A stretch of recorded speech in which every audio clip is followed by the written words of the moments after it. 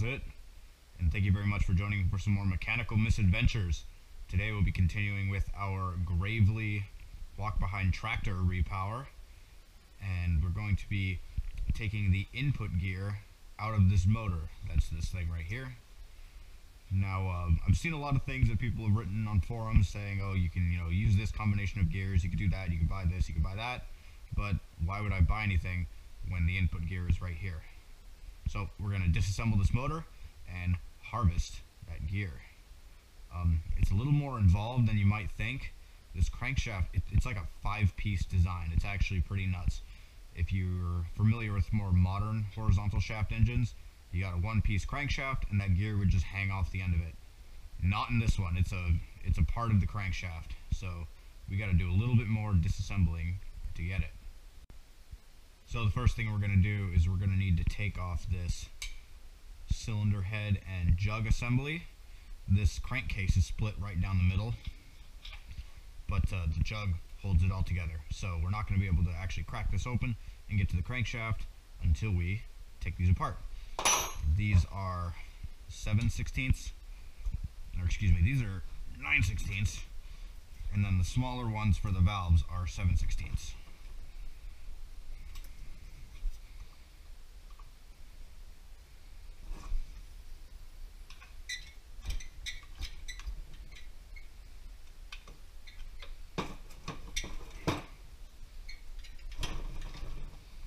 Alright, there's our jug.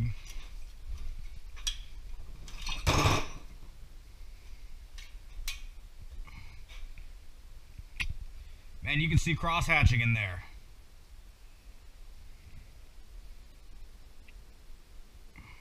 Someone's been in here recently.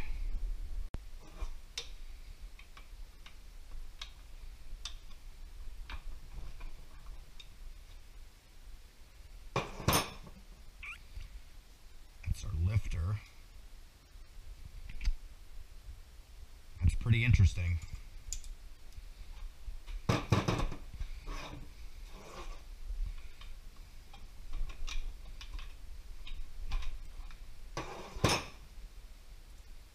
Pretty nice inside for how covered in junk it is.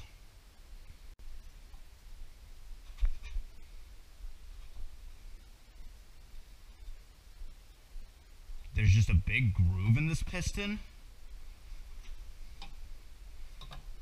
That's wild. You never see that. Well, anyway, so looks like whatever's got this engine locked up, it's still in there. And from what I can tell by this motion, it's the lower connecting rod bearing. That's what froze up on us. But that's neither here nor there. We're not going to use anything here. Grab yourself a 1/2 inch. We're going to be pulling these last couple of crankcase bolts off.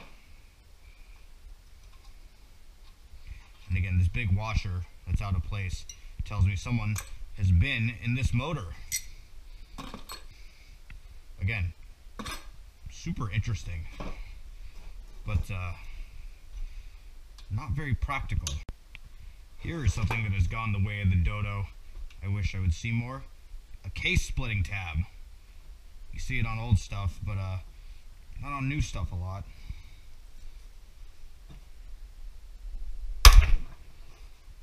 Okay, we're missing something. Let's figure out what it is. It looks like there's this big brass bearing right here, which is slowly coming out. I just don't think it wants to. It looks like happened is a plug or something was threaded into this brass bearing, and that's the last thing holding it in. Or you could probably take it off on this side, but someone used this nut to try to start it, and I don't think we're going to be getting that off no matter what. I just don't have anything beefy enough to hold it to put the necessary torque on it, and a rattle gun would just round it right off. So we're going to drill out the bearing and see if we can't peel it off then. Now I don't know if you can see this, but that bearing is now floating around in there. Yeah. So we can get it Actually, it looks like it's got a key sticking out. Maybe we can snag that too. So, I don't know what's holding this in. I think it might just be really stuck. Also, it might be that these camshafts are pressed, and that's clamping everything together.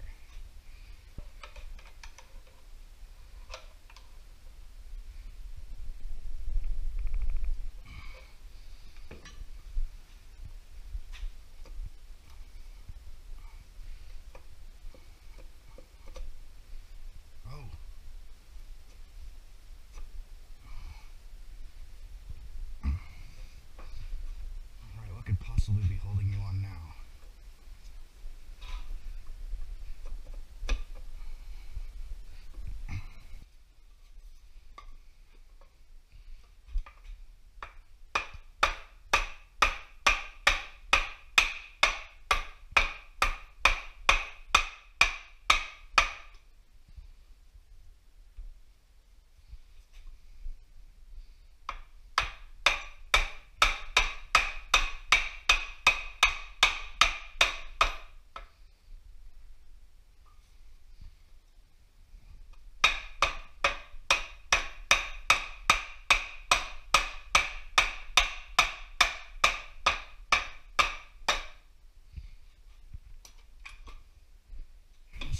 Can you be, huh?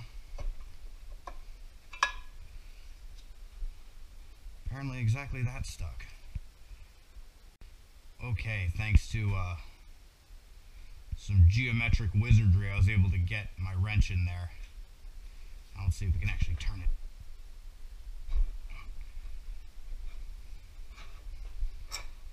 Cool.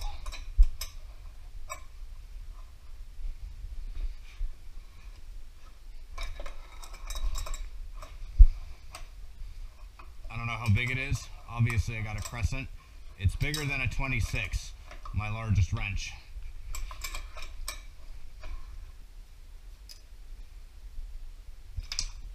Alright, that's out. Now we gotta get a pry bar on it to get it out for realsies. Look, you can see how much trouble I had getting it in there. This is what it took.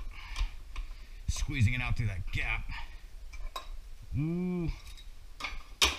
It's almost a puzzle.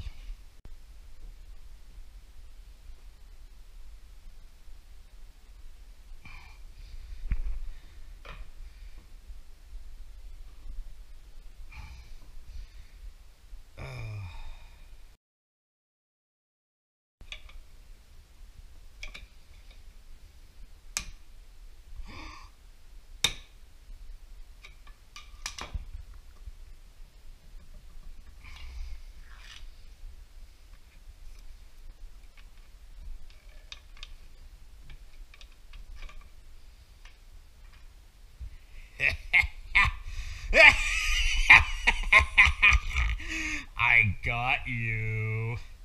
You little stinker. Oh, is that a 1-inch shaft? That would make my day. That would actually make it all worth it. That wasn't arduous at all.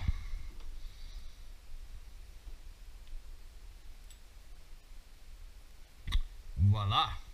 It is done. Oh, sweet. This is a 1-inch shaft. So it was all worth it in the end. I mean, while I was working, I was thinking that one of the input gears that people said you could use was like 40 bucks. Wondering, is this 40 bucks hassle?